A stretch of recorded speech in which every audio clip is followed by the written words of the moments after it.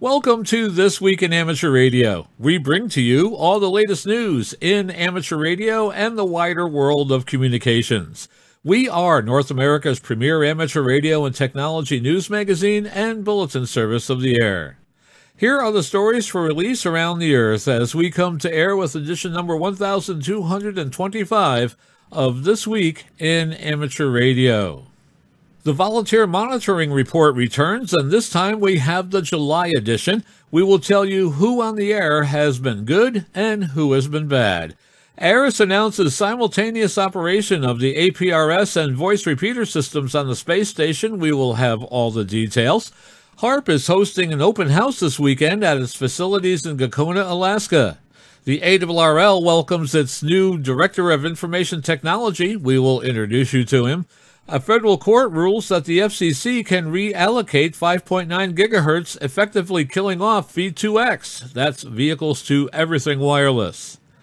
A noted technology publication calls the recently proposed new broadband minimum speeds by the FCC already obsolete.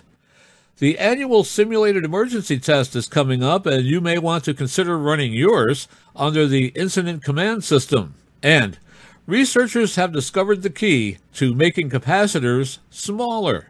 We will have this and a lot more coming up in this week's report. These headline stories will come to you in a moment along with this week's special features. We'll visit with Bruce Page, KK5DO, and get an update from AMSAT and what's new with all of those amateur satellites in orbit. Our technology reporter, Leo Laporte, W6TWT, will bring us up to date on all the latest news in the world of science and technology, and he will take a quick look at what a time traveler from the 1950s would think about today's technology. Australia's own Onno Benschop, VK6FLAB, will take a close-up look at the amateur radio code, past and present. Our own amateur radio historian, Bill Continelli, W2XOY, returns with another edition of his summer series entitled Amateur Radio History Headlines. This week, Bill takes a look above the fold for what made amateur headlines during the early 1970s. And our tower climbing and antenna master, Greg Stoddard, KF9MP, puts aside his tools and climbing belt for part 5 of his 6-part series at composing and successfully submitting a public service announcement to local broadcast media to promote your upcoming Hamfest or club special event station. That's all straight ahead as North America's premier amateur radio and technology news magazine and bulletin service, This Week in Amateur Radio, takes to the air right now. Reporting from our headquarters studio here in sunny, hot, and humid Albany, New York, yeah, summer's returned for a last hurrah, I'm George, W2XBS. And reporting from the newsroom in Half Moon, New York, I'm Terry Saunders, N1KIN. And reporting this week from the shack of K2MST inside the Museum of Science and Technology in Syracuse, New York, I'm your humble reporter, Chris Perrine, KB2FAF. And reporting from our news bureau in Rochester, New York, along the southern shore of Lake Ontario, I'm Dave Wilson, WA2HOY. And reporting from our news bureau just outside Albany, New York, in the Geek Cave studios, I'm Rich Lawrence, KB2MOB. And reporting from the western Catskills of upstate New York, where the summer continues unabated, I'm Don Hulick, K2ATJ. And reporting from our Troy, New York News Bureau, where it's, still hot, I'm Eric, KD2RJX. And reporting from our news bureau in Fayetteville, Arkansas, where someone finally found a pin large enough to pop that high-pressure center that was camping out over us all summer, and we are enjoying the cooler temperatures. And I'm Will Rogers, K5WLR. And man, the pop must have been impressive. And now with this week's lead story, here is Terry Saunders, N1KIN. Leading off the news this week, the Volunteer Monitor Program is a joint initiative between ARRL and the Federal Communications Commission to enhance compliance in the amateur radio service. This is the July 2022 activity report of the Volunteer Monitor Program, courtesy of its administrator, Riley Hollingsworth, K4ZDH. Notices for unlicensed operation on 2-meter amateur frequencies were sent to 2 logging companies in Kettle Falls, Washington State. Commendations were issued to amateurs in Poughkeepsie, New York for work in conducting the Community Daily Bulletin Board on the 146.97 MHz Mount Beacon repeater, and in Roslyn, Pennsylvania for work with the Philmont Mobile Radio Club and involving the club in mesh and field day operations. A commendation was issued to an operator in Columbia, South Carolina for facilitating amateur involvement in the Richland County Emergency Operations Center and assisting amateurs in completing community emergency response team programs. A technician class operator in Martinez, California, and a general class operator in Trenton, New Jersey were both issued notices for FT8 operation on 40 and 20 meter frequencies outside their license privileges. General class operators in Massapequa, New York, and Trenton, New Jersey were issued notices for single sideband operation on 14.201 and 21.270 MHz. General class operators have no voice privileges below 14.225 and 21.275 MHz. An operator in Indian Hills, California, received a notice for unlicensed operation on 144.390 MHz simplex APRS during a high-altitude balloon operation. The FCC had canceled his license over a year before the flight. The final totals for VM monitoring during June 2022 were 1,676 hours on HF frequencies, 2,099 hours on VHF frequencies and above, for a total of 3,775 hours. Once again, we thank Volunteer Monitor Administrator Riley Hollingsworth, K4ZDH, for this month's report. German National Amateur Radio Society, the DARC, reports that the broadcast station Télédiffusion d'Algérie has been causing interference to the 21 MHz primary amateur radio band. It seems that Algerian radio is now broadcasting in the early evening hours on a frequency of 21,450 kHz, with the lower sideband of its amplitude-modulated signal encroaching into the 15-meter amateur band. Germany's Bandwatch organization has already involved their spectrum regulator, the German Federal Network Agency, better known as BNetzA, in order to try to effect a frequency change. Télédiffusion d'Algérie recently attracted negative attention with its morning broadcasts on 7200 kHz. There too, the transmitted signal inevitably radiates into an exclusive amateur radio band with its lower sideband. This report was made by Daniel Muller, Delta Lima 3 Romeo Tango Lima, who is head of Germany's Bandwatch. ARRS, Amateur Radio on the International Space Station, announced that simultaneous operations of the ARRS voice repeater and digital automatic packet reporting system, or APRS, communications on the space station is now a reality. John Ross, KD8 IDJ, has more in this report from League headquarters. Current ARRS operations include voice repeater transmissions with the JVC Kenwood TMD710GA in the Columbus module, and APRS operations from the identical radio in the Cerveda service module. Packet operations are on 145.825 MHz. The Columbus module radio uses the call sign NA1SS, and the new radio in the Cerveda module uses RS0ISS. Aside from the call signs, the radios are identical, and packet operations are both the same as before. You can use RS0ISS, ARISS, or APRSAT as the packet path. Both radios are expected to be running full-time except during educational contacts, extravehicular activities, EVAs, and docking maneuvers. Final checkouts and equipment activation occurred on August 11th. ARRS International Chair Frank Bauer at KA3HDO said that simultaneous operation of APRS and the voice repeater on ISS is transformative for ARRS. It represents a key element for our ARRS 2.0 initiative, providing interactive capabilities 24/7 that inspire, engage, and educate youth and lifelong learners, especially lifelong learners in ham radio operations. Our heartfelt thanks to Sergei Serburov, RV3DR, for making this crucial ARRS 2.0 initiative become a reality. Meanwhile, Rosalie White, K1STO, one of two delegates to ARRS, said that the ham radio community will be very happy with the new radio operations from the ISS. She said that hams really love doing ARRS packet, crossband repeater, and slow scan TV operations. Besides the thousands who downloaded ARRS SSTV images downlinked from the ISS, we discovered that in a year's time, hams did 80,000 ARRS packet messages. We're not sure how many of them are enjoying the ARRS crossband repeater yet, but we do know it is a lot. The simultaneous operation capability is going to make many hams happy, and we know that keeping hams on the air is good for ARRL and good for amateur radio. I'm John Ross, KD8 IDJ. The ARRS Russia and USA teams have been working for several weeks to prepare the service module radio for APRS operations. ARRS Russian team member Sergei Samburov, RV3DR, led the effort, working with Russian mission controllers and the onboard ISS cosmonauts to configure the service module radio for APRS ops. On August 11th, final checkouts were completed, and the APRS packet mod was switched on for amateur radio use. You can find operational status and expected downtimes of the ISS radios at www.arriss.org. Amateur radio on the International Space Station, or ARRS, is a cooperative venture of international amateur radio societies and the space agencies that support the International Space Station.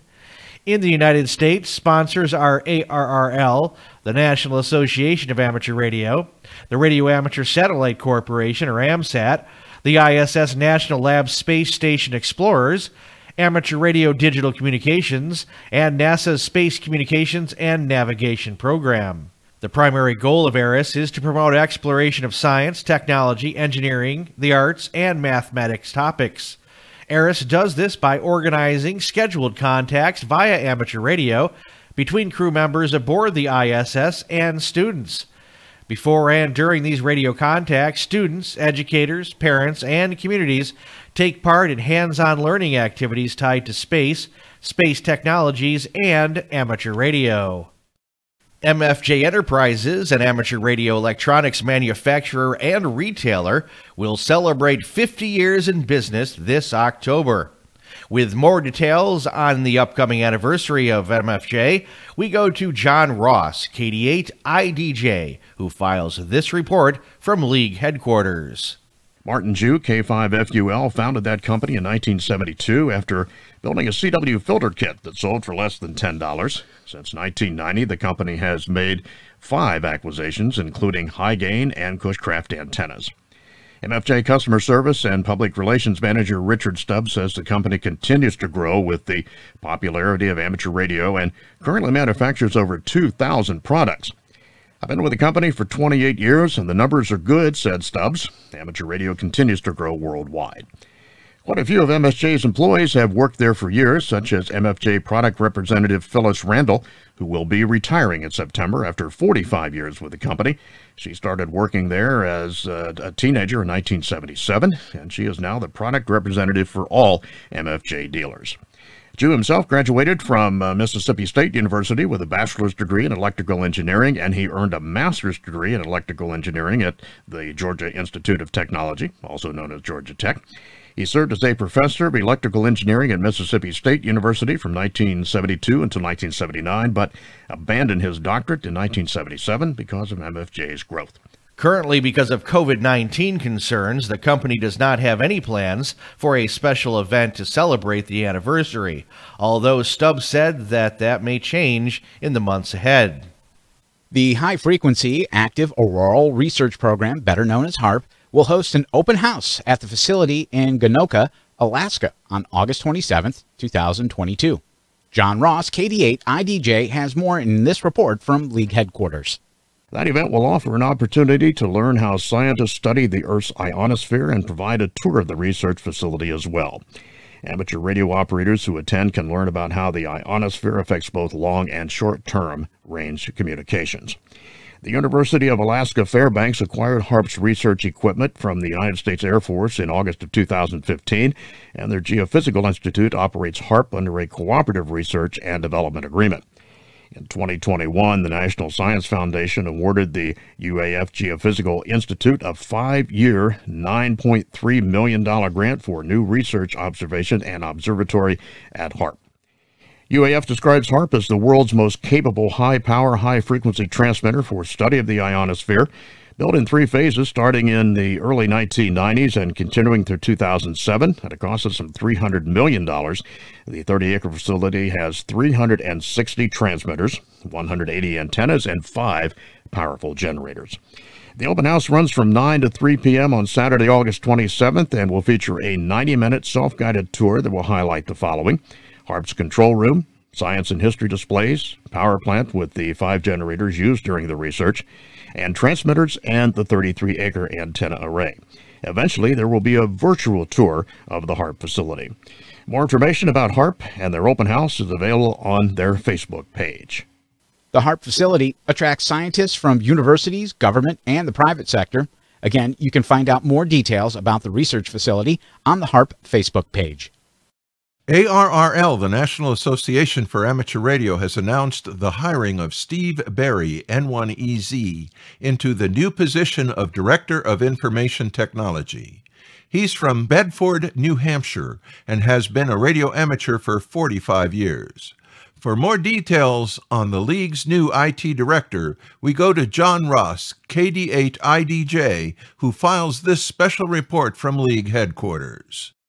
Berry began his 35-year IT career in software development with a wide range of environments, from firmware to Unix device drivers and application development.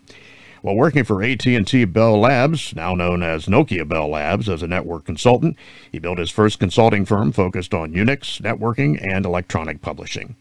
After the acquisition of that firm, he worked in senior-level management positions within systems integration and consulting organizations before founding Stratford Technology in 1995. I'm pleased to welcome Steve into his new role at ARRL headquarters, said CEO Dave Minster, NA2AA. The position and its responsibilities are key to helping us achieve ARRL's ongoing digital transformation for the benefit of our members. As Director of Information Technology, Berry is responsible for the overall strategic and operational IT functions, including continuous evaluation and execution of processes, systems, applications, and infrastructure. Berry manages a team of professional IT contributors, including a development team and project leaders. Together, they fulfill a variety of technology services for the organization, such as corporate databases and systems, websites and web services, server support, and coordinating outside suppliers of technology services and contracted resources. I'm John Ross, KD8IDJ. Berry Stratford offered business intelligence consulting services and eventually focused on delivering enterprise performance management solutions to Fortune 500 organizations based on Oracle Hyperion technology. In 2012, Berry and his team built the first Oracle Hyperion managed application hosting service on the Amazon Web Services platform. Stafford was acquired by Apps Associates in 2020. I feel truly honored to give back to ARRL and the hobby. Both have done so much for me, especially with the many friends I have made over the years and the ham mentors who gave me a start in my career, said Berry. The long-running saga of the V2X, Vehicle to Everything, a system that uses part of the wireless spectrum to allow vehicles to communicate with road infrastructure and each other, appears to be finally over. On Friday this week, a U.S. Court of Appeals for the District of Columbia ruled that the Federal Communications Commission can go through with its plan to free up part of the spectrum previously set aside for vehicles and infrastructure to talk to each other. Instead, that bandwidth will be turned over to Wi-Fi instead. The FCC set aside the 5.9 gigahertz band for the V2X back in 1999. The communications protocol that vehicles could use to alert each other to dangers sounded like a great idea at the time, and the plan was to use dedicated short-range radio communication wireless to power the system. Originally, the technology was meant to be fitted just to vehicles, but engineers got ambitious and decided that instead to just V2V, vehicles should be able to talk to things like traffic lights as well. This would lead us into a traffic utopia, where congestions and crashes are things of the past. There was even thought given to making pedestrians dependent on DSRC to avoid being flattened by speeding cars.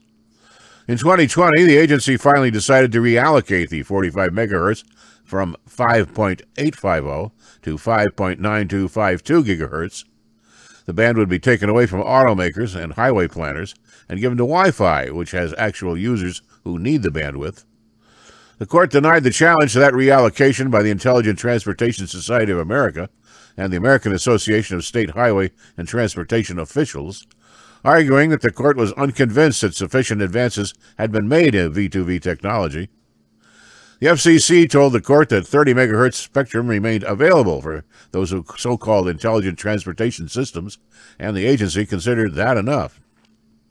The FCC was happy with the outcome, and they're pleased with the court's decision, which upholds the FCC's broad authority to manage the nation's airwaves. In more than 2 decades since the FCC allocated the 5.9 gigahertz band to support automobile safety, autonomous and connected vehicles have largely moved beyond dedicated short-range communications to newer market-driven alternatives. Today's decision recognizes that by allowing this spectrum to evolve, we can advance to newer, safer technologies and grow the wireless economy. Federal Communications Commission Chairwoman Jessica Rosenworcel recently proposed raising the minimum broadband speed requirements in the United States to 100 megabits per second for downloads and 20 megabits per second for uploads. The move was generally well received but long overdue at a time when median download and upload speeds among service providers in the United States still rank below several other nations. Still, Fiber Broadband Association President and CEO Gary Bolton said the FCC's ongoing focus on speed minimums is a misguided approach. Bolton told Fierce Telecom magazine via email, "Our industry has moved beyond the speed test and is now focused on the experience test. We would encourage the FCC to not set new broadband definitions that are already obsolete, but to look forward to the future and establish definitions that will support the vision and innovation of the metaverse and beyond. They can do that with definitions that support symmetric speeds, single-digit latency requirements, and enable concurrency." He explained that these are the criteria that metaverse driver Meta, owner of Facebook, identified during a keynote speech at the Fiber Broadband Association's Fiber Connect 2022 conference in Nashville last month. As we look to the immediate future, we are at the early stages of the next version of the Internet, the metaverse. Meta delivered a keynote that described their vision of the metaverse, and to fulfill that vision, they outlined 3 key criteria for the nation's broadband network. These criteria include symmetric bandwidth, being able to send as much information as you receive, low latency, significantly reducing the time it takes for information to go from its source to its destination, and concurrency, providing a consistent quality of experience, regardless of the number of participants or where they're physically located. Bolton continued, "Fortunately, we're at the beginning of the largest investment in broadband in history, with nearly $130 billion in state and federal subsidies that are being deployed. That funding will largely fund fiber projects that will deliver nearly unlimited broadband capacity and ultra-low latency. In any areas not built with fiber, the programs have minimum build requirements of 100 over 100 megabits per second or 100 over 20 megabits per second." He added, in short, the FCC's plan to move their definition of broadband from 25 over 3 megabits per second to 100 over 20 megabits per second is a moot point. And now with the latest technology news and commentary from Petaluma, California. This Week in Amateur Radio is proud to present Leo Laporte. You got Leo right now. Your personal tech guy. Imagine with somebody traveling in time from 1955. Just imagine, they'd look at the airplanes and they go, well, you have jets now. We had some jets then, but I see you've used jets, and they're still pretty much the same. In fact, there's some airlines still flying planes from around that era. And you might look at our cars and say, well, yeah, some nice designs, but boy, I sure could drive one. I wouldn't have any trouble getting in the car and driving it. Pedals in the same place, brakes in the same place, works pretty much the same. You got airbags? I don't know what those are, but they don't change how I use the thing. But then say, well, come here, let me show you my TV. And I think he'd feel like he'd entered the future, which he had. I mean, in 50 years, cars haven't changed that much, airplanes haven't. A lot of our technology is pretty much the same, the incandescent light bulb. And then some of it's changed so much. We've gone from vinyl records to CDs. Our TVs are suddenly vivid and real and amazing. And he might not even be as amazed by the fact that you can get a little camcorder the size of your hand and shoot video that looks that good. You can edit it on this thing called a personal computer. That might amaze him. And do what? Put it on what's the Internet? Well, you see, you have this computer. Now, the computer you'd kind of get. It's just a shrunk version of, the IBM mainframe somebody from 1955 was used to. He'd kind of get the idea. Oh, I see. You shrunk it down. I get, it's color. That's pretty nice. Very vivid looking, yeah. You use this pointer thing, this mouse. I see. It moves the arrow around. That's kind of neat. The keyboard, I recognize that. Yep. That's the same one Mrs. Marcos taught me to type on in high school. Yeah, it hasn't changed. QWERTY, huh? You'd think in 50 years they'd have come up with something better than that, huh? You'd recognize that, but boy, You say, well, see this video that I shot, see how vivid that is? I put that on this thing.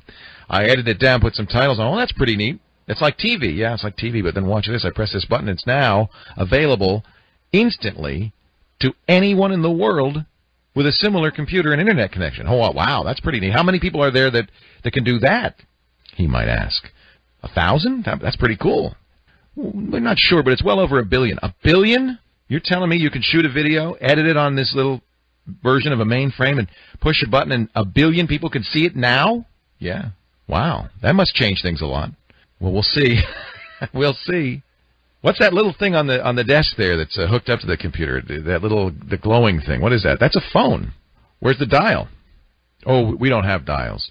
You don't have dials? No. See, watch. I press this button. It appears on the screen, and you just touch it. Wow. Now, see, that iPhone probably looks more like Star Trek than anything else to this visitor, this mythical visitor from 1955. That's pretty amazing. Oh, and did I show you, that video that we edited, put on the internet a couple of seconds ago? Did I show you that I can play it back now on this phone? Anywhere? Very interesting. That's what I love this business, and I love this beat. As a journalist, there's no more interesting beat. Nobody dies, nobody gets killed, but it's fun, it's interesting, and it's important. It's not insignificant. Yeah, it's a toy store, but it's also changing things significantly, changing how we work, how we live, how we play. You want to really blow somebody's mind from 1955? Show them World of Warcraft. What's that? Well, it's a 3D world. I'm playing a game. You're in there? Oh yeah, that's me. See the orc with the big axe? That's me. Well, no. What do you mean? That's you. Watch. And you walk around, you interact, you fight in a world that to somebody from 1955 must seem amazingly realistic.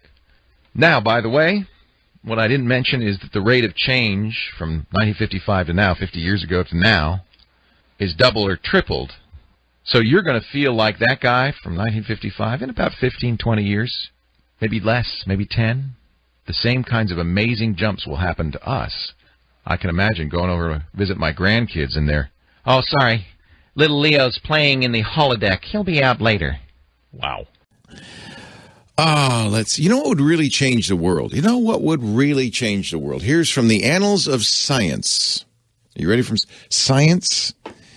If we could figure out how to create power the same way the sun creates power, not nuclear fission, that's the stuff that atomic bombs and nuclear power plants these days are made of, and of course that's a dirty technology somewhat, creates a nuclear waste that is dangerous to humans and other living things. Nuclear fusion is what the sun does. It takes hydrogen, of which there is a plentitude, fuses a few of them together, heavy hydrogen, and forms helium, which, just floats up into the sky. Actually, we need helium. We're running low. Too many balloons, apparently. So, wouldn't it be cool if scientists could figure out how to create nuclear fusion? It would, if you could do it, it would effectively make power free and pollution free, widely available. No more digging up old dinosaurs. It would be a transformational thing. Well, they've made a very critical step. Researchers at Lawrence Livermore National Lab's National Ignition Facility, just up the road a piece. The National Ignition Facility, which is best known for igniting bombs. I think they got the name, the NIF, when they were blowing things up. But they also ignited the first fusion reaction a year ago. But they have now published the results in 3 peer-reviewed papers. Now, this isn't the step to cold fusion, which everybody talks about, where we could actually use this. But it is a first step, a critical first step, to creating a fusion reactor. Ignition during a fusion reaction means that the reaction produced enough energy to be self-sustaining. We've known how to make a fusion reaction to start it with a lot of energy and get a little out, but that's not going to produce anything of value. That's going to just use up energy. But they've now done it in such a way. I think it was. They fired 100 megajoules. No. What is? I don't know what they fired. A little bit of I don't know what they shot at it. A little bit of energy. And they got 1.3 megajoules Now, it was only lasted for, a nanosecond. But just so you know, a megajoule is a non-trivial amount of energy. 1 megajoule is the kinetic energy of a ton mass moving at 100 miles an hour. Imagine a ton of something like small vehicle traveling at 100 miles an hour hitting you. That's a lot. That's a lot of energy. So this is huge.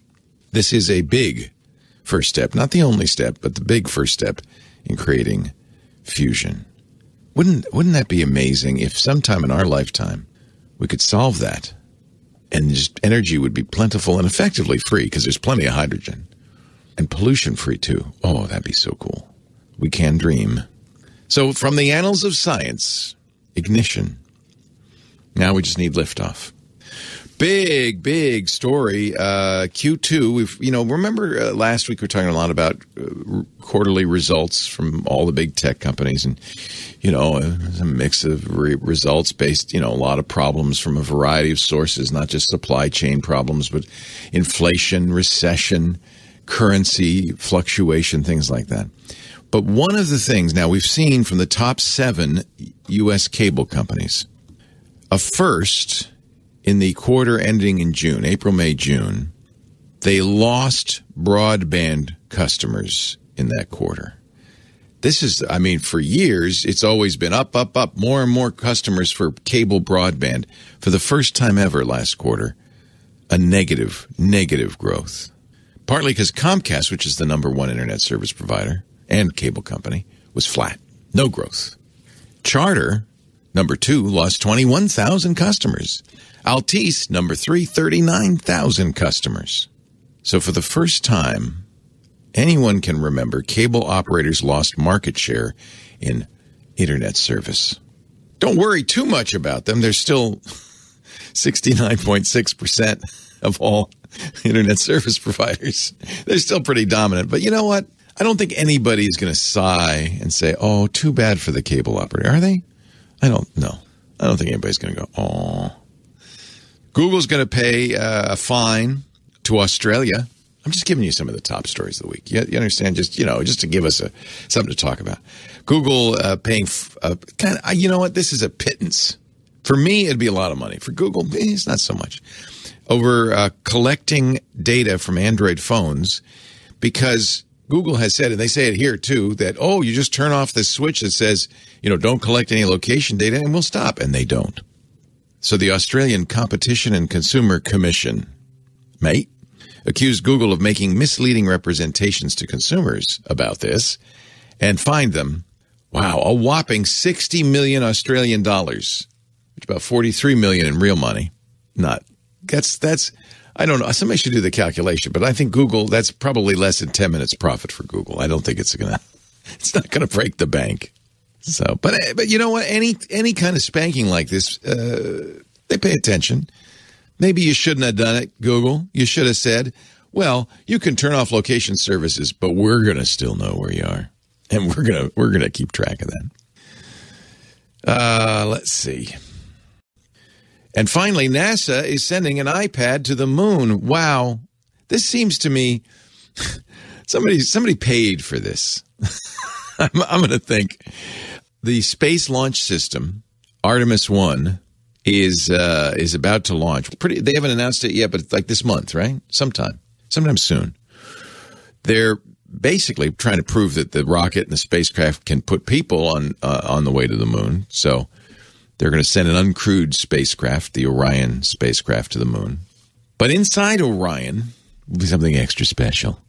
An iPad with Amazon's Echo, because somebody paid for this. There's no way NASA thought this would be a good... we can't send astronauts to the moon without Alexa. They got to bring Alexa with her. So, they're going to bring Amazon's Echo technology. Oh, and WebEx by Cisco. Okay, now I know somebody paid for this. Howard Hu, Deputy Orion Program Manager. I almost read Onion, but it says Orion. Yes, yeah. Deputy Orion Program Manager at NASA's Johnson Space Center in Houston says, I can imagine a future where astronauts can access information on flight status and telemetry through simple voice commands. Alexa, how hot is it going to be today on the moon? This, somebody paid for this. Apple, Cisco, Amazon. Oh yeah, here it is in the NASA blog post. The industry-funded payload. Yeah. No, astronauts are not saying, how do I know what to wear today if I don't have my Amazon Echo to tell me? They're not saying that. It's an industry-funded payload. Anyway, I'm glad you were here, and I'm here, and I'll be here next week, and I hope you'll come by and bring your friends too as we talk high tech. Leo Laporte, the tech guy. Are you ready for another trip into amateur radio history? I'm Bill Continelli, W2XOY, and I'll be back in a moment with another edition of the Ancient Amateur Archives, here on This Week in Amateur Radio. This is Bill Continelli, W2XOY, with Amateur Radio History Headlines. 1970. The amateur population is 250,000, but stagnant. The license fees and incentive licensing are blamed. Meanwhile, 2-meter FM is starting to boom. New equipment designed for the amateur market joins the surplus wideband commercial radios which were converted for use on 146.94. Megahertz and kilohertz replace megacycles and kilocycles. And amateur radio is dragged into the Vietnam War protest movement with the Student Information Net operating on college campuses nationwide. 1971. The Japanese are starting to dominate the amateur markets. National, Hammarlund, Hallicrafters, and Gonset were beginning to fade away, but Drake, Tentec, Heathkit, and Collins were still going strong. 1972. A national 2-meter FM band plan was announced. 146.52 was chosen as the national simplex frequency. The FCC released the first repeater rules, expanded the technician 2-meter allocation to 145 through 148 megahertz, and relaxed mobile logging requirements. This has been Amateur Radio History Headlines with Bill Continelli, W2XOY, for This Week in Amateur Radio. In Brooklyn, New York, a marketer of wireless microphones has been fined nearly $700,000 by the U.S. Federal Communications Commission for what the regulating agency said is a decade-long practice of selling these devices which are not RF compliant. The FCC said that 32 models of microphone sold by the company Sound Around failed to comply with FCC requirements governing emissions power and use of the spectrum, rules that protect against harmful interference to other spectrum users. The FCC has rejected the business's assertion that the large amount of the proposed fine was too high, that a decade of warnings and notices sent by the FCC was insufficient notice, and that photos on the company's marketing websites did not provide proof that the items were actually available for purchase. According to a press release from the FCC, the US Department of Justice will be given the case to handle if Sound Around fails to pay the fine.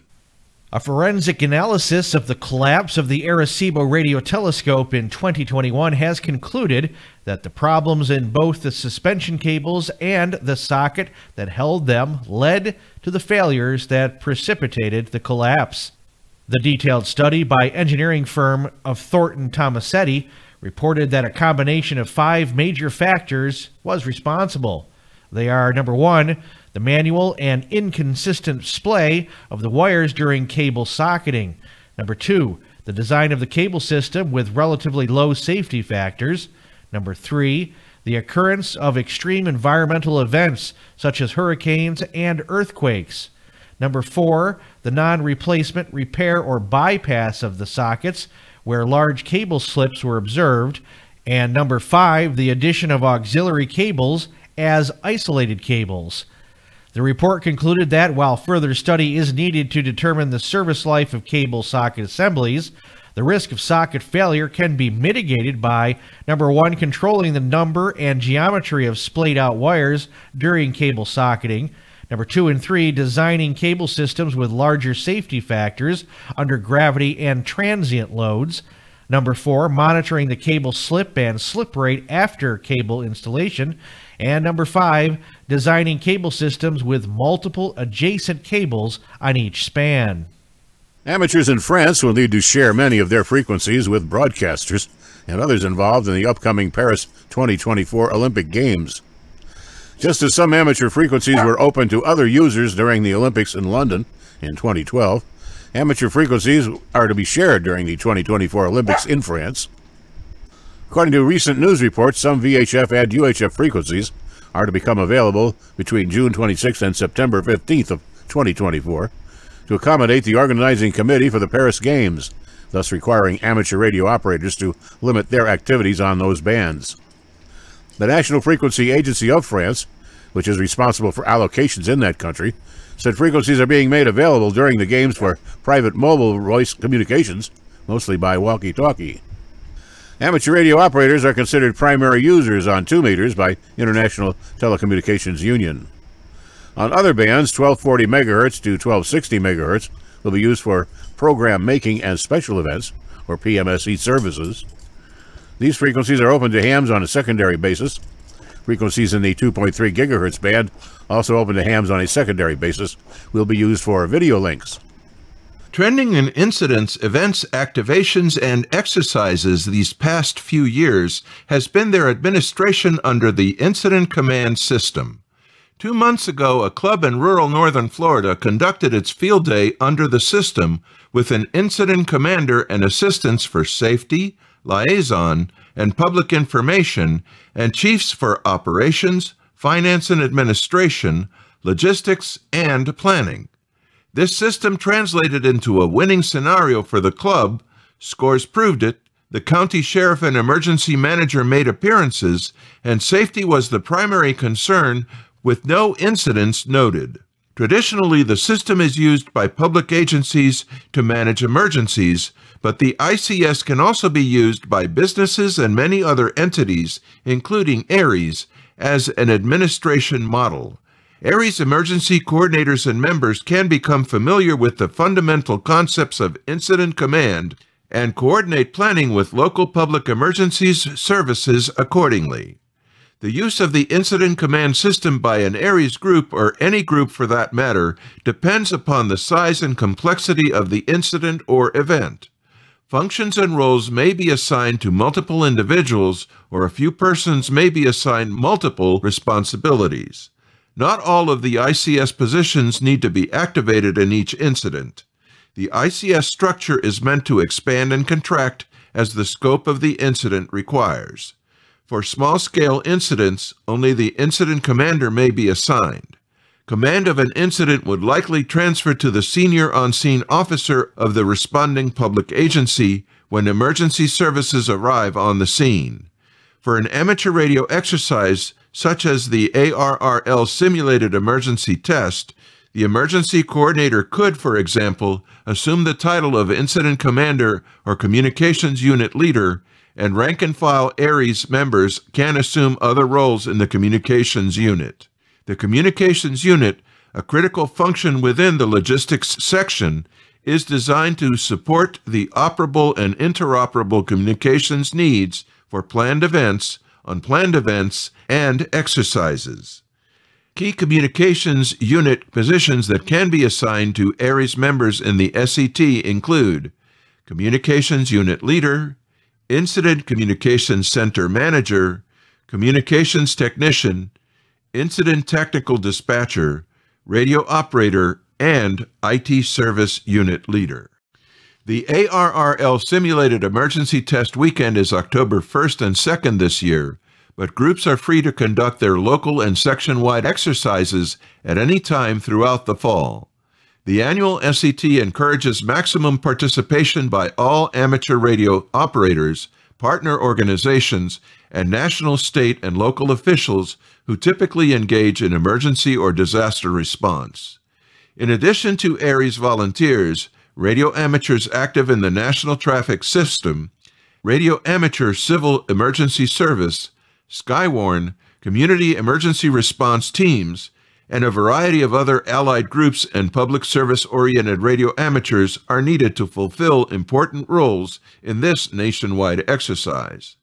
The SET allows volunteers to test equipment, modes, and skills under simulated emergency conditions and scenarios. Individuals can use the time to update a Go kit for use during deployments and to ensure their home station's operational capability in an emergency or disaster. To get involved, contact your local ARRL emergency coordinator or net manager. Check on upcoming planned activities through local, state, or section-wide nets.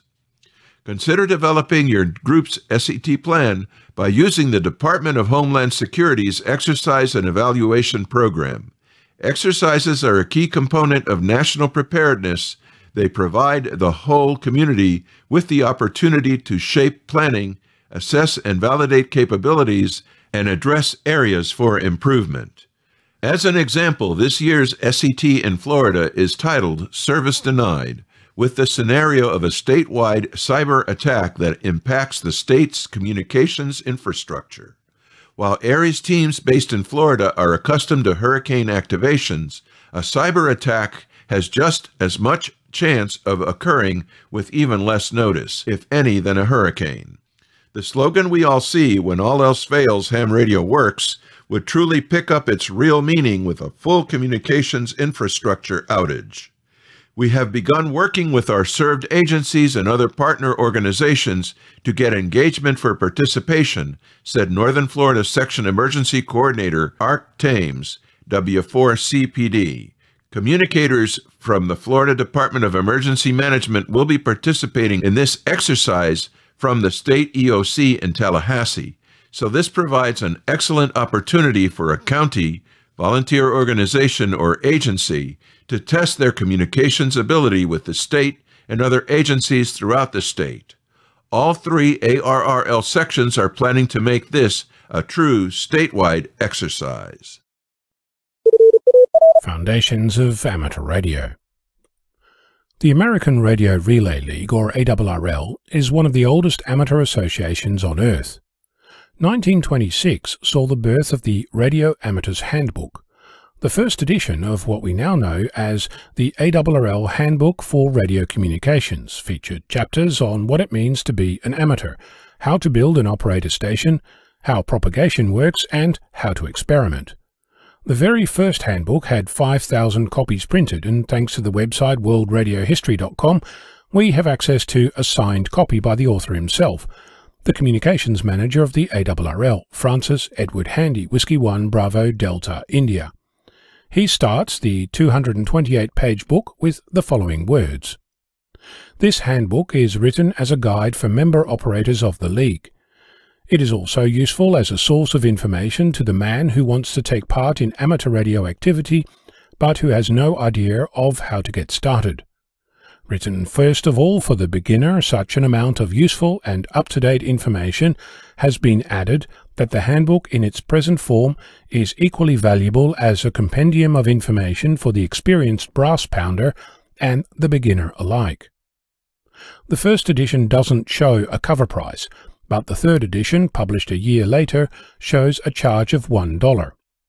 The 2022, or 99th edition, has nearly 6 times as many pages, 1,280 of them.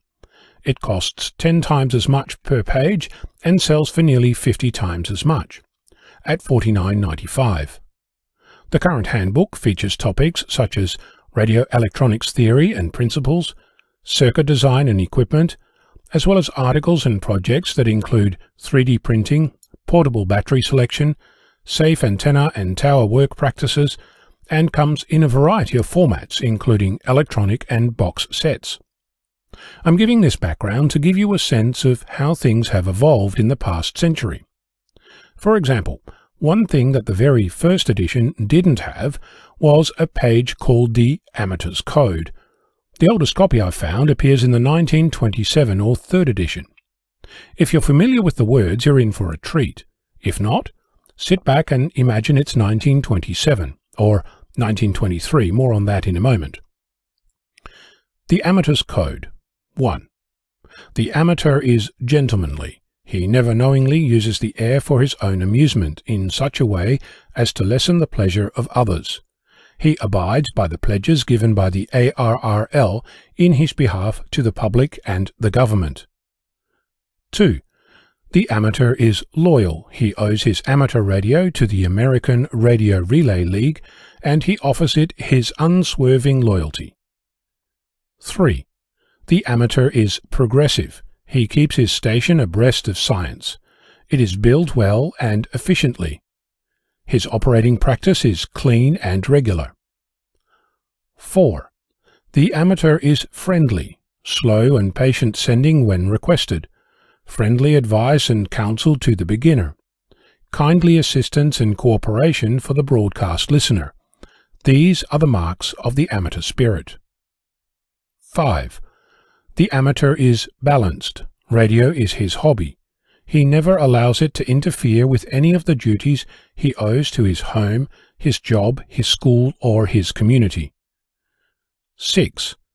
The amateur is patriotic. His knowledge and his station are always ready for the service of his country and his community. This version is credited to Paul M. Segal, 9 Echo Echo Alpha, Director, Rocky Mountain Division, ARRL. The code appears on page 9 of the 1927 edition of the handbook. It uses Roman numerals to identify each point. The title is beautifully rendered with the Old English typeface, and is shown inside a rectangle on a page on its own.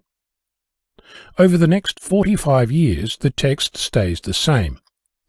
There are changes like colons to semicolons, an additional comma, and the evolution from Roman numerals to modern numbers, and then written numbers, and finally the removal of the numbers entirely. At one point, the title is changed from Amateur's Code to Our Code, but that only lasts for one edition. Speaking of editions, the 1936 edition, the 13th in the series, is referred throughout as the 1936 edition. Superstition is alive and well. The credit changes over time as well. In 1929, Paul's call sign is changed from 9 Echo Echo Alpha to Whiskey 9 Echo Echo Alpha.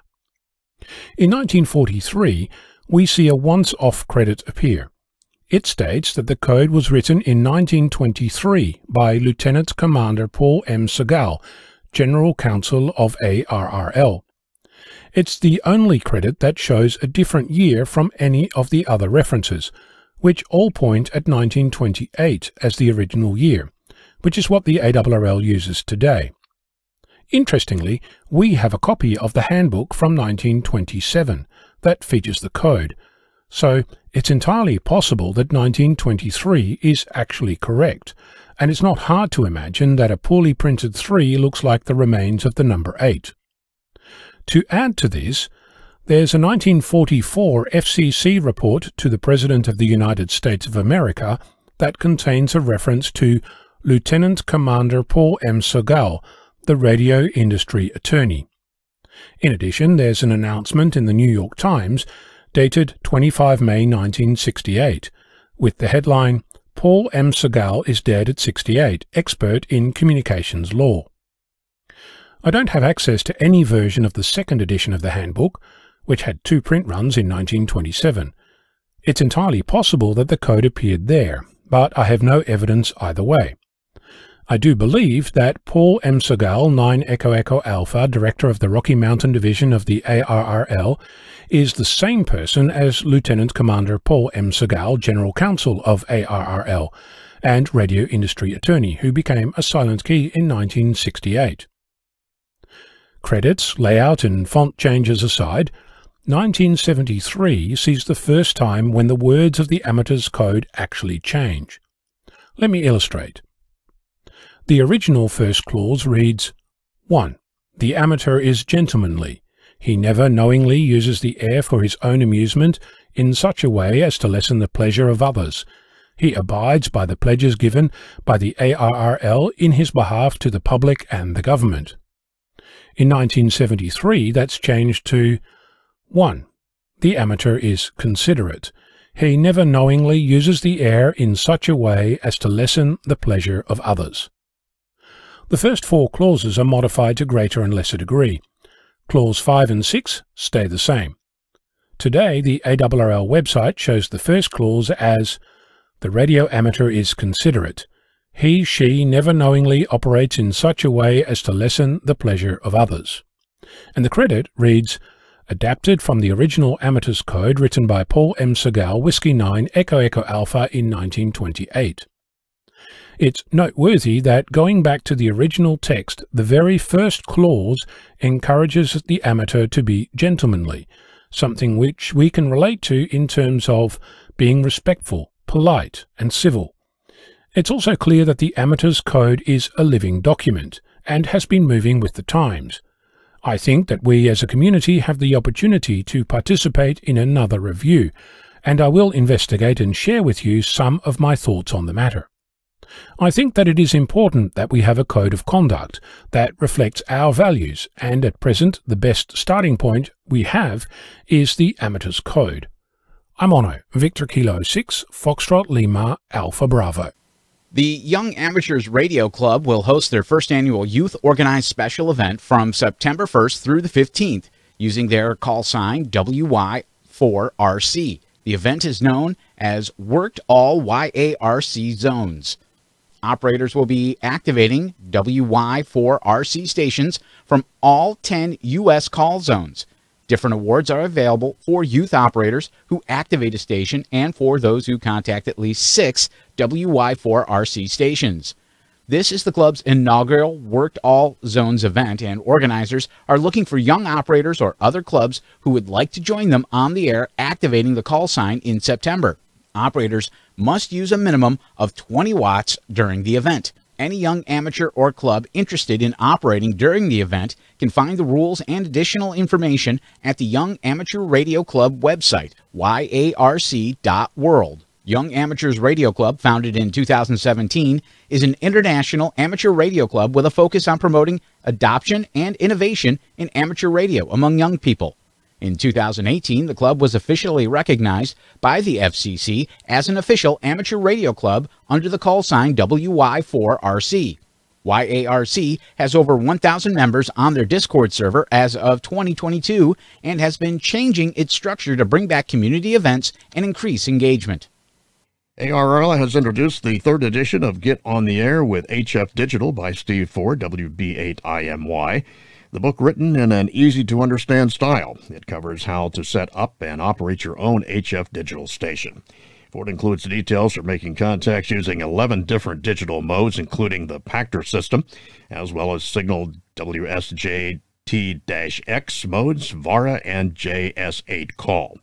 Join the millions of amateur radio operators worldwide studying propagation with WSPR, contesting with RTTY, and rag chewing with the JS8 call.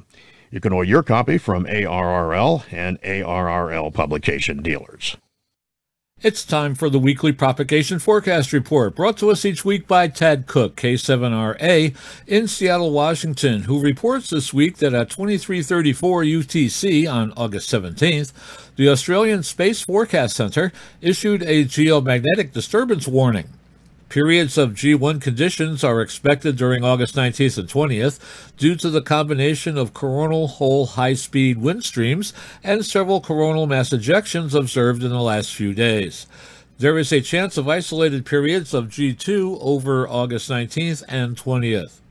Local TV newscasts around the country reported on the possibility of aurora last week on Thursday night, although observers would need to travel to dark areas away from their city for any chance of successful viewing.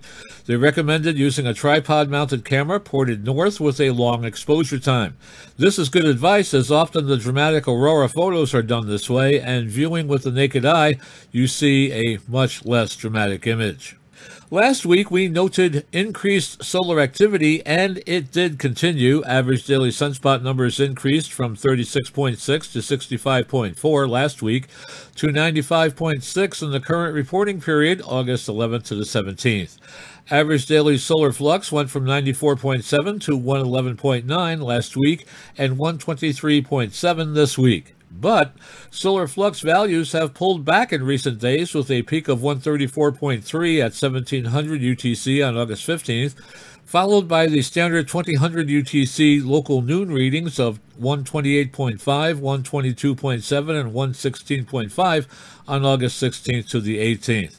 So let's take a quick look ahead, as the predicted solar flux will be 120 on August 20th, 115 on August 21st through the 23rd, 110 and 95 on August 24th through the 25th, 94 on August 26th through the 27th, and 96, 98, 100, 108, and 114 on August 28th through September 1st. Taking a quick look at the planetary A index now, it is predicted to be 8 on August 21st, 5 on August 22nd through the 26th, 12 on August 27th, 8 on August 28th through the 30th, and 5 on August 31st through September 2nd.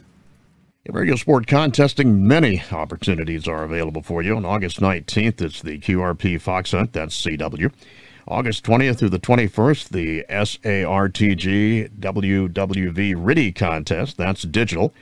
August 20th through the 21st, the ARRL 10 gigahertz and up contest, CW phone and digital. August 20th, that's the Feld Hill Sprint, that's digital. August 20th through the 21st, the North American QSO Party, single sideband. August 21st, the SARL High Frequency Digital Contest, digital there. On August 21st, the ARRL Rookie Roundup, that's RTTY, digital. On August 21st through the 22nd, the Run for the Bacon QRP Contest, that's CW. And August 23rd, Worldwide Sideband Activity Contest, that's on phone. On August 24th, the SKCC Sprint, CW. And on August 24th, the Phone Weekly Test, that, of course, is phone.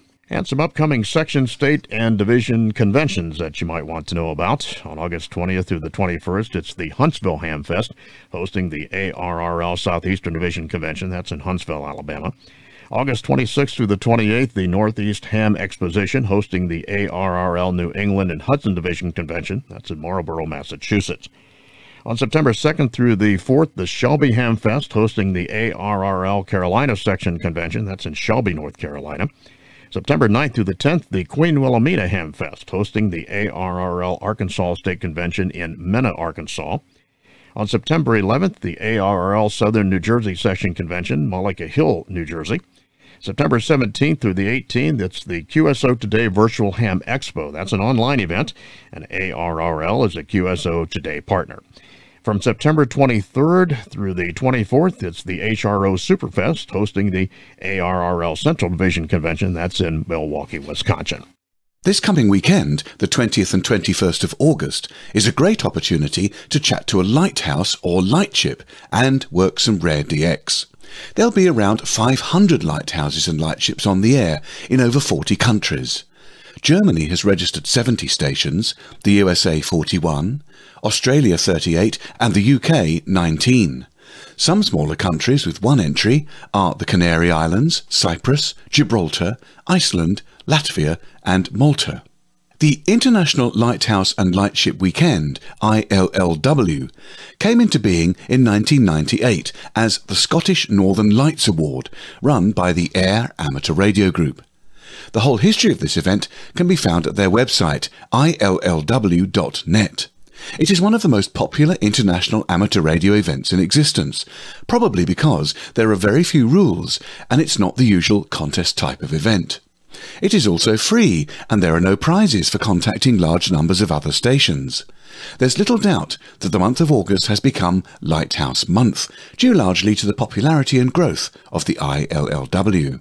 As this will be the 25th anniversary of the event, one Indian supporter has organised a set of first day cover postage stamps to be printed. After the event, there will also be a 25th anniversary certificate available for download from the ILLW website for those who would like to have a record of their participation in the event. It's interesting to note that some stations have taken part in the event every year, some with the same call sign and some at the same lighthouse. It is the support of amateurs globally that has grown this event into what it has become, one of the most popular events in the amateur radio calendar. John Cunliffe, Golf 6 Lima November Victor, chair of the Humber Fortress Amateur Radio Club, tells us that the club is proud to have been invited back to Spurn Point Lighthouse by the Yorkshire Wildlife Trust for the 25th International Lighthouse on the Air event on Saturday the 20th of August and Sunday the 21st of August 2022. This is a very special place to operate from.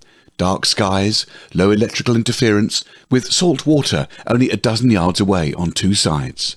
The estimated first transmission from the station should be at 10:30 hours UTC on the Saturday. Listen out for their special call, Golf Bravo 2 Sierra Lima on the airwaves. The operation is from the little worked locator square of Juliet Oscar 03 Bravo November. That equates to Worktool Britain Square Tango Alpha 41. Full details of this operation can be found at www.hfdxarc.com.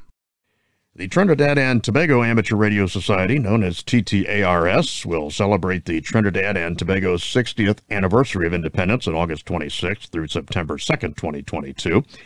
A special event call sign 9Y60TT will operate multi-mode, multi-band, and multi-operator.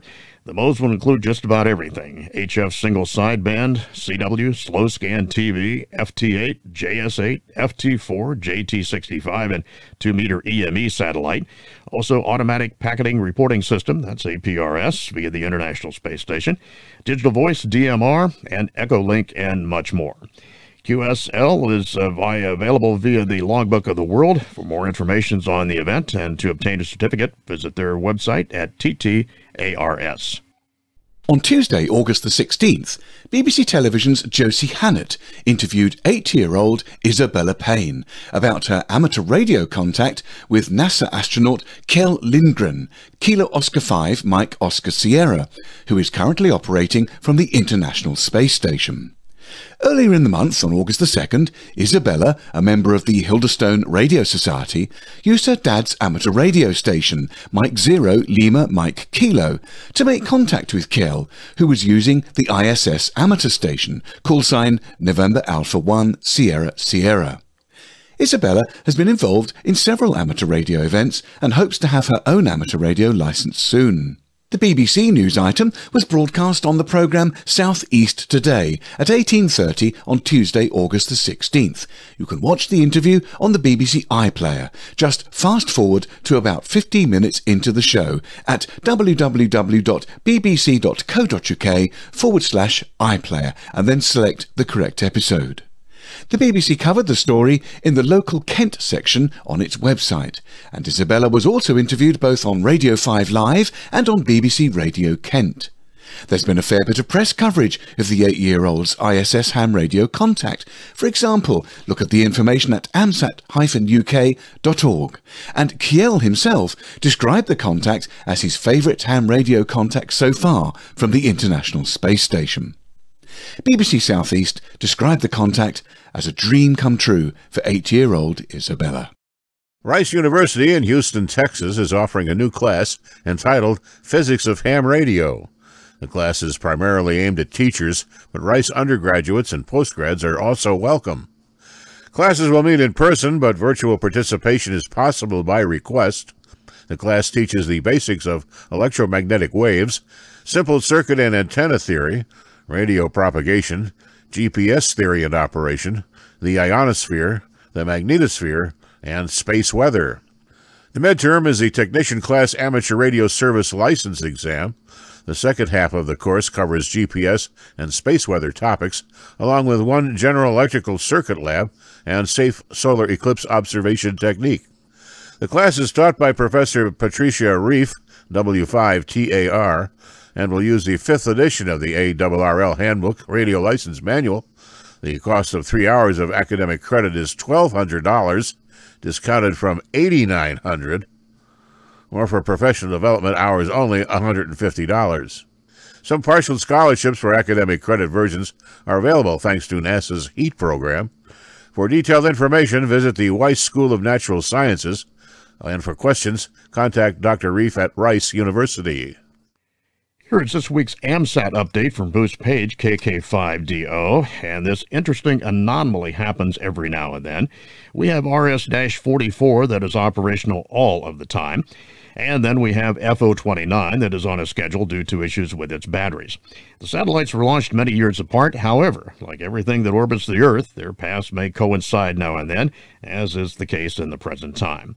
So what effect does this have? Well, some that is working RS-44 with an uplink on 145.935, 145.995 will be heard on the downlink of 435.640. Now that sounds good so far. FO29 has uplink on 145.900, 146, and will be heard on 435.850. Well, as you can see, the uplinks are nearly identical. However, the downlinks are different. So to temporarily resolve the issue, it's a good practice to call your CQ and say the satellites such as CQ RS44, and then your call sign, or CQ FO29, and then your call sign. This happened a long time ago when we discovered that the A07 satellite was interfering with the downlink from another satellite, and that's how we found A07 had come back to life after a long nap. The Holmesburg Amateur Radio Club in Philadelphia decided to send its club call, WM3PEN, on a long vacation that would take 255 days to get there. They teamed up with NASA's Mars Science Laboratory rover Curiosity to visit Bradbury Landing on Mars. The boarding pass was purchased on April 25, 2011, and Curiosity, with their call sign on board, landed on the Red Planet in early August 2012. Since the landing, Curiosity and WM3PEN have traveled nearly 18 miles searching for the perfect location for the DXpedition. The folks at WM3PEN also thought it would be a good trip to team up with the Jet Propulsion Laboratory since they decided to make it a CW event. To help measure size and distance, the JPL engineers carved out the dots and dashes of the letters JPL in the tire treads. How could a ham argue with a CW buddy along for the ride? NASA reports that engineers are devising ways to minimize wear and tear and keep their rover rolling. In fact, Curiosity's mission was recently extended for another 3 years. When asked what's next for the WM3PEN team, call sign trustee Bob Jasuate, WA3PZO, said that after just coming off Field Day and the 13 Colonies special event in June and July, it will be time to relax before planning the next adventure. As an aside, most of the news anchors and behind-the-scenes folks here at This Week in Amateur Radio also have their names and call signs on the Curiosity rover, as well as the Parker Solar Probe. On the Go Get Funding website, Rowley Zulu Lima 1 Bravo Quebec Delta describes his aim of getting new people licensed as amateur radio operators in the many nations in the Pacific region that currently have few or no radio amateurs. Rowley does a lot of travelling throughout the Pacific Islands, fixing and maintaining FM broadcast stations. A lot of them are mission-type stations, but there are a fair number of commercial stations in the mix as well. When he's at an island location, he also operates as a one-man DXpedition in his spare time, of which he says there is an abundance. To date, he's activated 28 countries over 35 DXpeditions. It has long been Rowley's ambition to train up 1 or 2 indigenous people in the countries he visits, and to try to get them through exams to achieve a ham radio license. In many of the island locations, these individuals would be the first and only indigenous people to hold a ham radio license. As an example, Rowley described a guy called Isaac who lives in Papua New Guinea. Isaac is almost at the stage of being able to get a license. He is typical of the challenges involved in Rowley's project.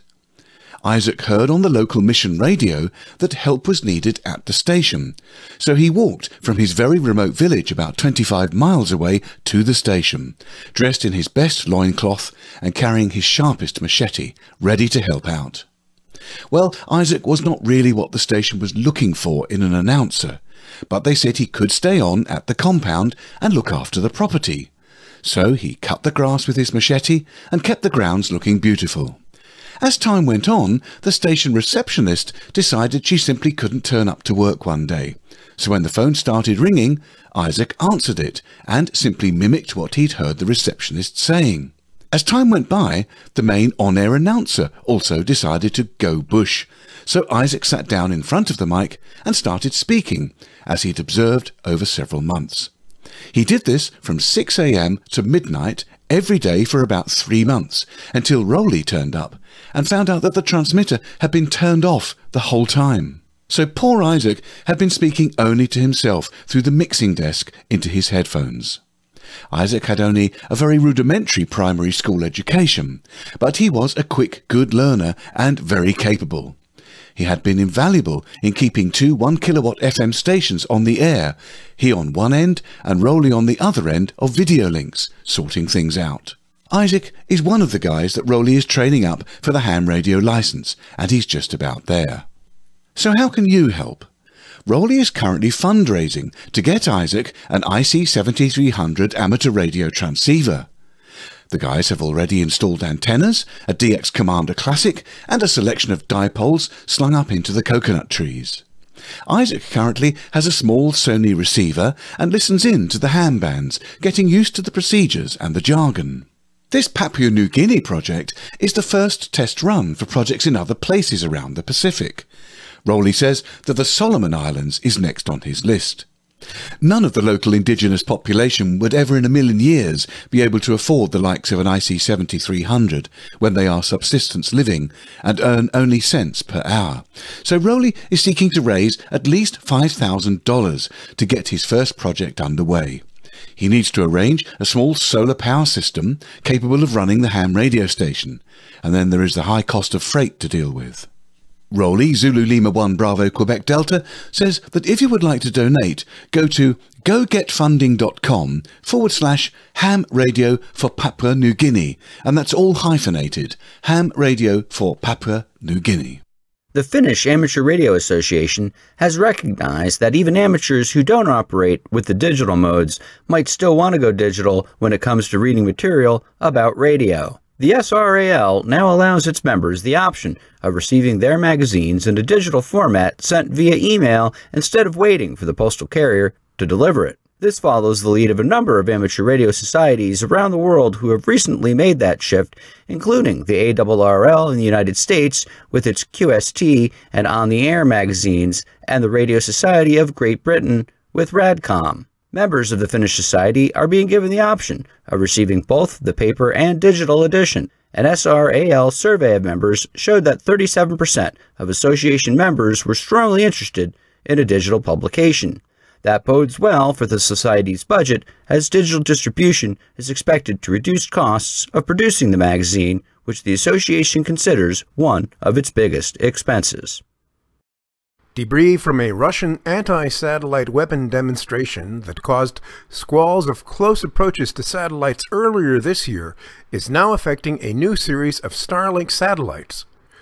During a presentation at a Secure World Foundation event during the Small Satellite Conference held on August 8th, Dan Altridge, chief scientist at Comstock, said his company found a conjunction squall affecting Starlink satellites, with a spike in the number of close approaches of debris from the former Cosmos 1408 satellite. That debris, created when a Russian direct ascent ASAT destroyed Cosmos 1408 in a November 2021 test, is in an orbit that lines up with satellites in sun-synchronous orbit. Comstock found earlier this year that this created surges of close approaches, or conjunctions, as the satellites run head-on into the debris. In a recent event on August 6th, Outridge said there were more than 6,000 close approaches, defined as being within 10 kilometers, involving 841 Starlink satellites, about 30% of the constellation.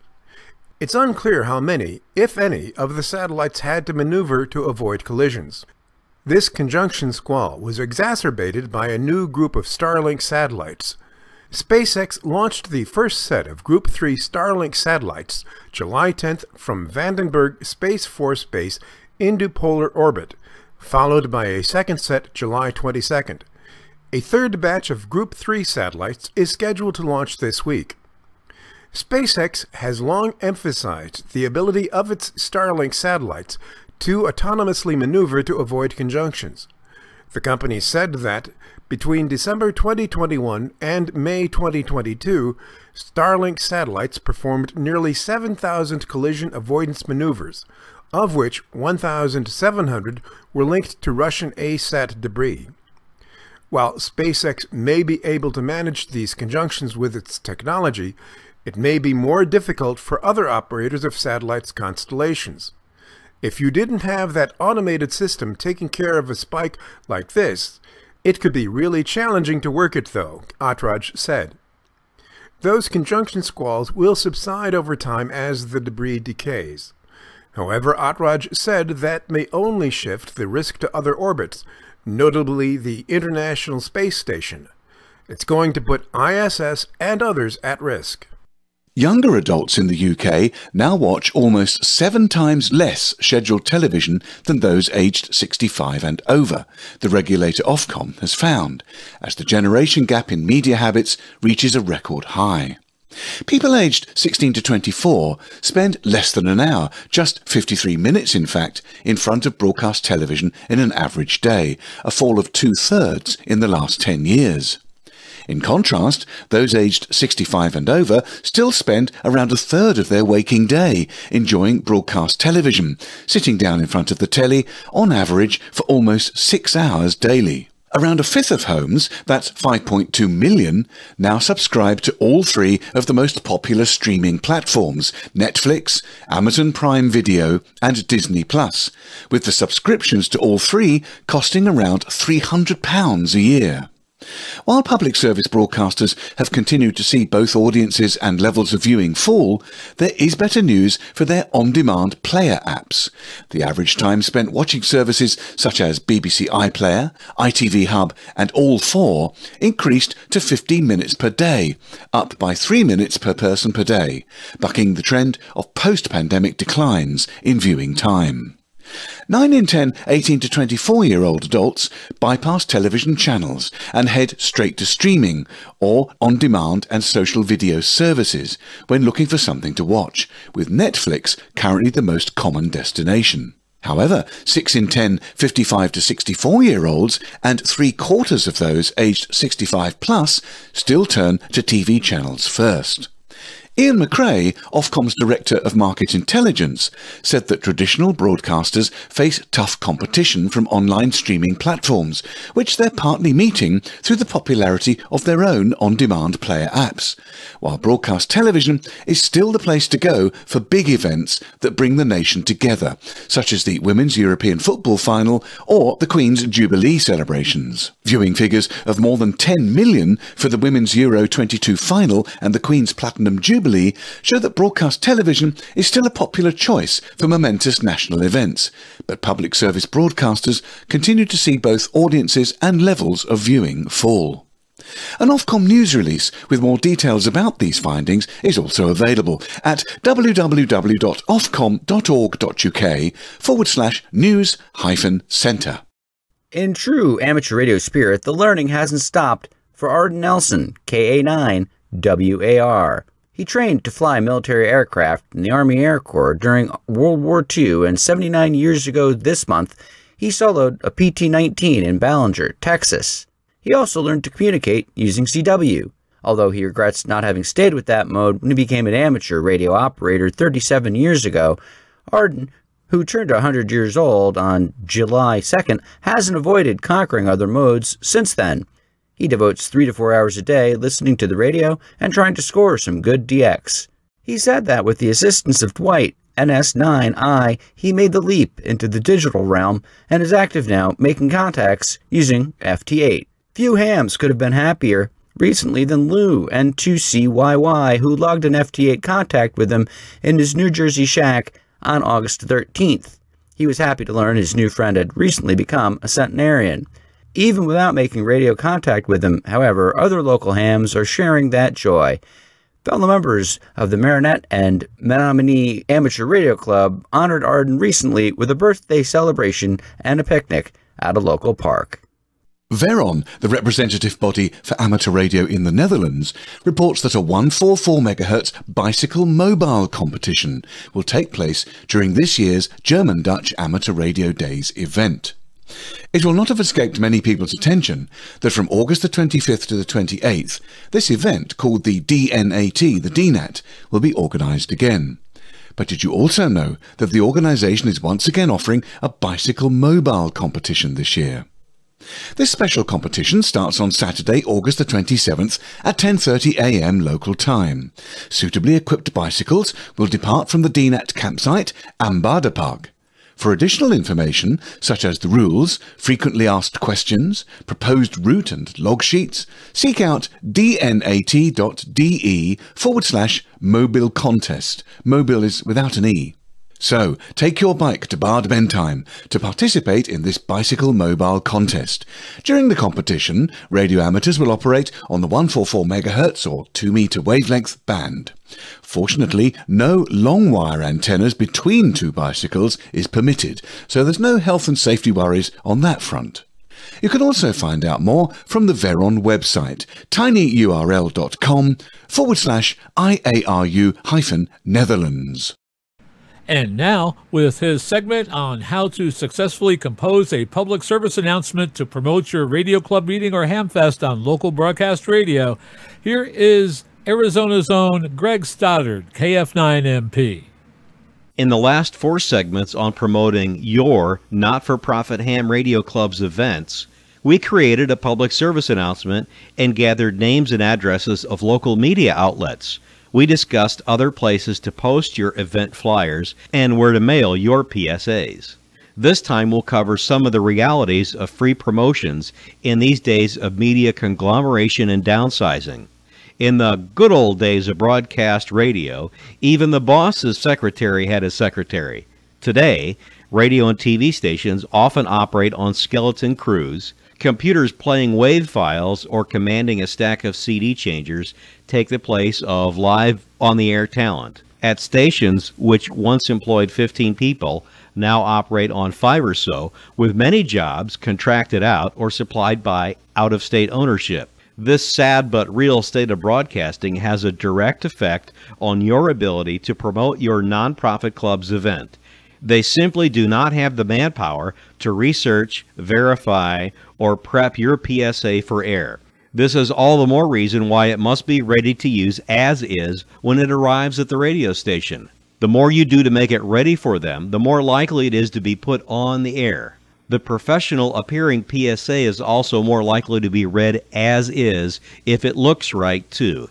If there is a fatal flaw in any of the important features in your PSA, it is always easier for the person who actually reads it on the air to simply use the next one instead. A traditional item in the broadcast studio is the PSA folder. This 3-ring folder usually sits right in front of the announcer and not only contains your PSA, but also other information for the DJ. Radio stations usually use a 3-ring folder with clear plastic sleeves. The announcer's time is scarce, so your PSA needs to be short, easy to read as is. It must not contain any grammar or spelling mistakes, should be double-spaced, and the portion to be read on the air should be visibly obvious to the reader in an instant. An example of this would be that in your PSA, the portion to be actually read on the air should be the only area on that page which is in bold text and double-spaced, so it jumps out at the reader.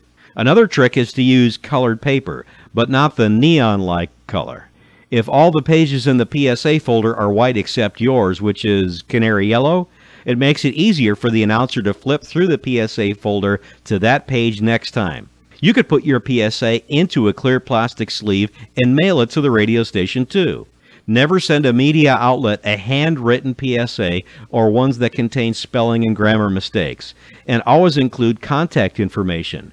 Your club should designate a main contact person who has all the access to all the pertinent information about what is mentioned in your PSA and background information about your club, especially its nonprofit status. Retired people make the best contacts since they are usually easy to get a hold of during business hours.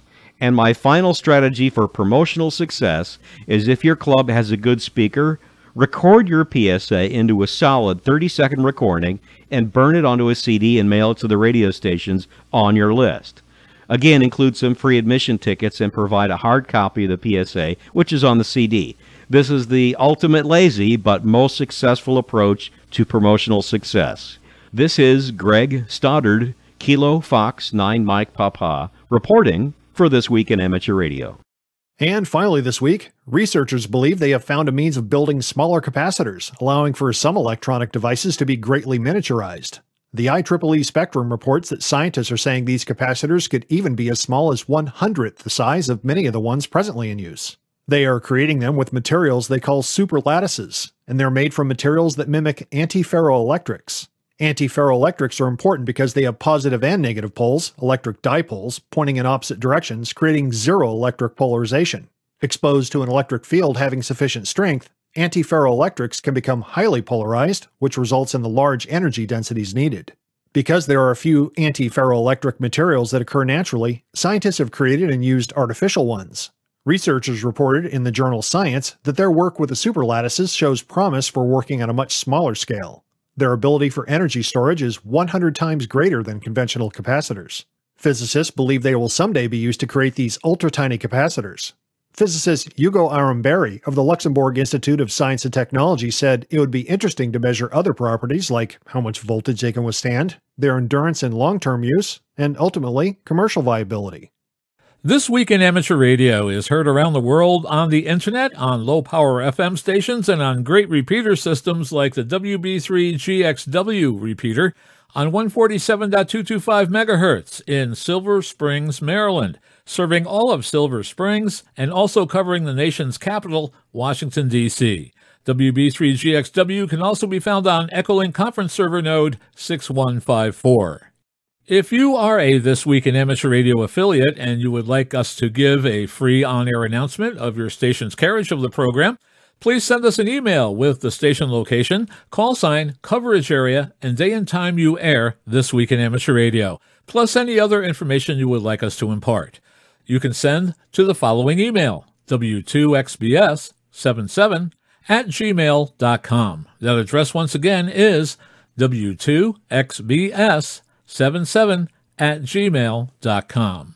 Many of the news and information items heard on this edition of This Week in Amateur Radio have been provided by the American Radio Relay League, the ARRL Audio News Service, and the ARRL Letter, the Southgate Amateur News Service, Steve Richards, G4 Hotel Papa Echo, and the Southgate Vibes News Service, AMSAT, the Radio Amateurs of Canada, the FCC, the Radio Society of Great Britain, and Ofcom, the South African Radio League, the International Amateur Radio Union, the Wireless Institute of Australia, and the Australian Communications and Media Authority, the New Zealand Association of Radio Transmitters, the Amateur Radio Newsline, the Rain Hamcast, Eric Guth, 4Z1UG and QSO Today, QRZ.com, the Tech Guy, Leo Laporte, the International Telecommunications Union, and various news sources on the Internet. With special thanks to all our weekly news sources and to you, our listeners, that wraps up this edition of This Week in Amateur Radio. If you would like to write to us, you can find everything you need, including archive editions of the news service, at our website at twiar.net. And now, for all of us at This Week in Amateur Radio headquarters and all our news team around the world, this is Will Rogers, K5WLR in Fayetteville, Arkansas, wishing you